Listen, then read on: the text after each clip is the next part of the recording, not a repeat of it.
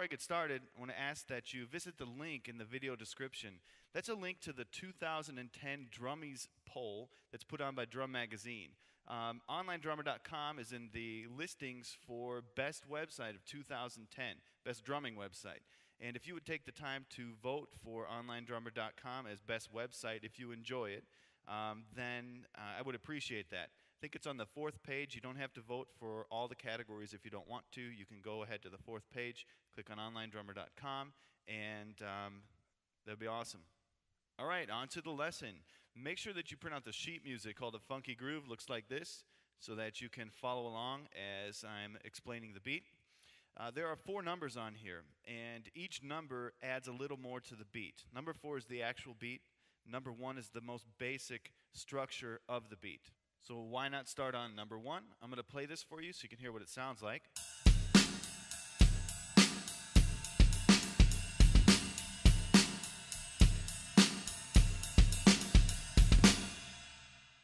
Now, if you've been watching my lessons for a while, you know that I like to explain a little more about the beat rather than just how to play it. So I do want to point out that there are a lot of off beats in this groove, and that's what makes it funky. We're accustomed to hearing the snare on 2 and 4 in popular music, 3 and 4 and. Well, this one throws it in on some ands and even the in one situation. So look at the first measure. I'm just going to play the hands. First snare's on 2, 1 and 2 and 3 and 4 and. Then you have it on the and. Next measure, 1 and 2 and So those snares really drive the beat. They're very important. I'm going to play the second measure again, just the hands. 1 and 2 and 3 and 4 and. The bass drum, if you're having a difficult time figuring out where it comes in, just look at it in relation to where the other notes are positioned. You know that your ride cymbal is playing straight 8th notes. So if it lines up with the ride cymbal, you're playing it with the ride cymbal. If it lines up in between 2 ride cymbals, then you're actually going to play it in between. But the ride cymbal stays at straight 8ths. Number 2 says fill it in with ghost notes. And a lot of times guys will say, oh yeah, just fill it in with ghost notes, and they play something that's really cool and never really tell you exactly where they're putting the ghost notes. I wrote in number 2 exactly where I play the ghost notes so that you can do that. But I also want to encourage you that if you want to add ghost notes in another place and you want to develop your own groove that way, go for it.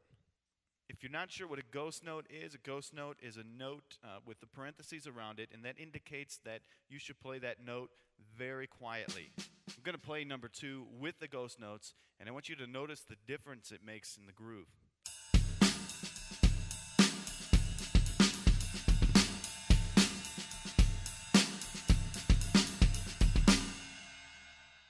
In number 3, we're adding the hi-hat on 1, 2, 3, and 4. And the reason we want to do that is because, like I said when I was explaining number 1, there are a lot of offbeats.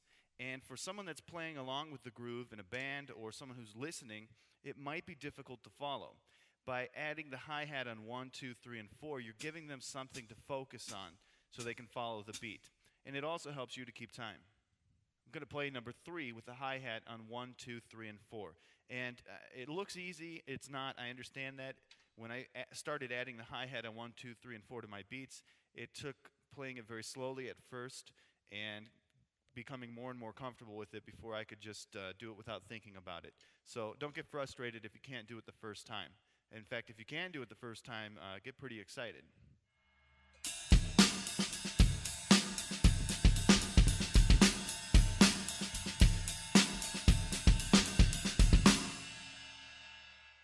Number 4 accents the counts 1, 2, 3, and 4 even more by adding them to the ride cymbal bell.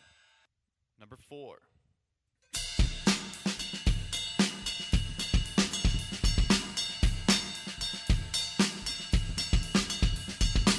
And something I see Jim Payne do a lot with his funky grooves is he adds the rim shot to accent, which actually sounds pretty cool with this.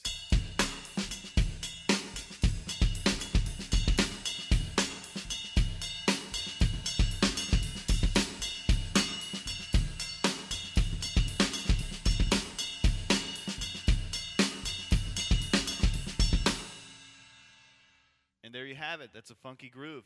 And I'm going to ask again that if you enjoy onlinedrummer.com, that you visit that link and go ahead and vote onlinedrummer.com as best website 2010. I hope you enjoyed the lesson. Keep drumming.